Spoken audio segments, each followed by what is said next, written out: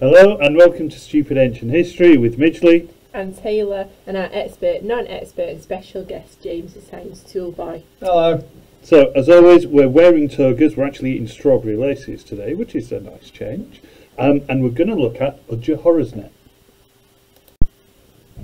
What is an Udjahorresnet? Well, Udjahorresnet was actually quite a high-ranking Egyptian official who was alive during the reign of Cambyses. That was a bloke? It was a bloke. Oh, right. But he's not anymore. But it seems he had a somewhat important role within Cambyses' government in Egypt and definitely benefited from the presence of the Persians. So it's quite likely that he's a bit of an ally to Cambyses then? Yeah? Although he's no longer around, obviously, to tell us what he thought. I mean, it would be quite impressive if he was. Or worrying. Or worrying, yeah. But we do have a funerary statue which recounts his various achievements. And I'm assuming that this is in the British Museum, Mr. Midgley? No, Vatican this time. Oh, fancy! There you have it. Whenabouts in Cambyses' rule was he about? Was it the promising start or the mental end? He doesn't really specify. Okay. So what does this thing say? So importantly for us, Udjahorresnet gives a very different account to the kind of more traditional Greek sources.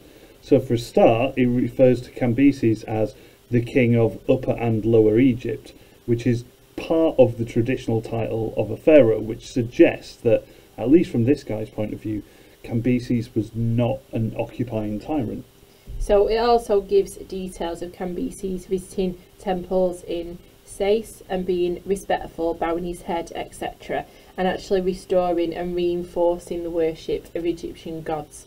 So it's almost like the portrayals of Cyrus in Babylon, which are a far cry from kind of the madman that's been depicted in Herodotus. Because he murdered that bull, so he wasn't that respectful to their gods, was no, he? so this is like the opposite kind of view that we're getting about him from looking at this source. Okay. So this is a different version of the same kind of events. Yeah, so I know you said it's just the title they give, but the Upper and Lower Nile bit, was it the Lower Nile where he went and ate all his horses and stuff?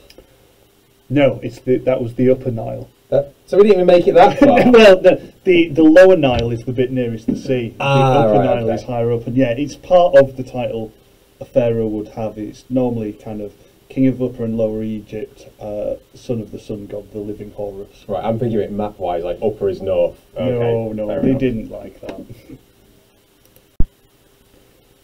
But even though it is wildly different to Herodotus, we do need to point some other things out, that Udjahorresnet is not the only source that gives this completely different perspective on Cambyses. There is actually talking about the stabby bull story. That's how it's officially recorded. There is an inscription for the Apis bull in Memphis, which we'll put on the screen, that also contradicts the standard Herodotus account. What does that say, that he gave it a hook instead of stabbing it in the leg? Well, not quite, but... So the inscription is actually dated to 524 BC, and it says that Cambyses took charge of the ceremonies associated with the Apis bull, and rather than kind of wildly stabbing it in some kind of rage, he actually conducted these properly. So he didn't kill it, he actually showed it the respect and reverence which he should have been shown. So it's suggesting, as Udjahorresnet does, that Cambyses was actually regarded more like Cyrus. Okay. Do we know who wrote this source in Memphis? Because the Udjahorresnet was written by a friend of his. It was an official inscription, so it will have been carved by... like state issued almost. State issued from the time of Cambyses, so there's obviously issues with it. So why is this important? Why do we care about it? So the important point with Udjahorresnet and this inscription that says is that it does give us this contradictory view of Cambyses.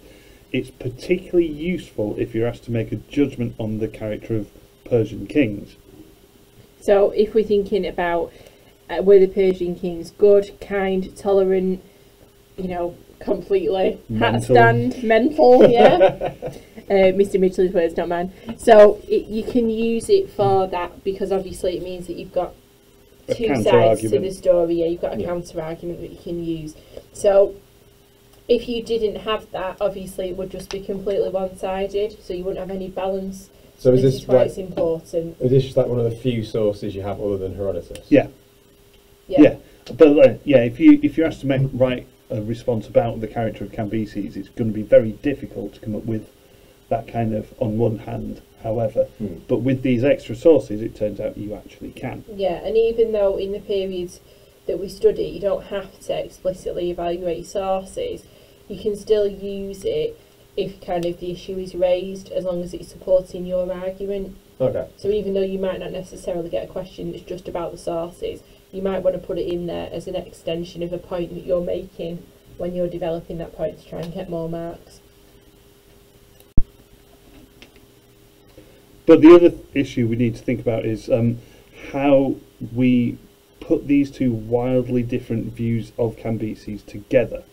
So the issue of reliability is clear. We know Herodotus relied heavily on the Egyptian priesthood in his research, and they clearly had an axe to grind with Cambyses. It's probably likely that they were still angry that Cambyses made temples pay tax, so they lost a lot of money. Okay. But it also seems that there were Egyptians such as Udjahorresnet who had a more favourable view of the Persians.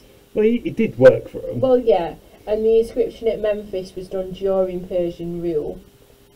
So obviously, if you've got the Persians that are in control, you're probably more likely to write something positive, because if you don't, we all know what the Persians can do to you. Well, we all know what Cambyses would do to you. Exactly. Yeah.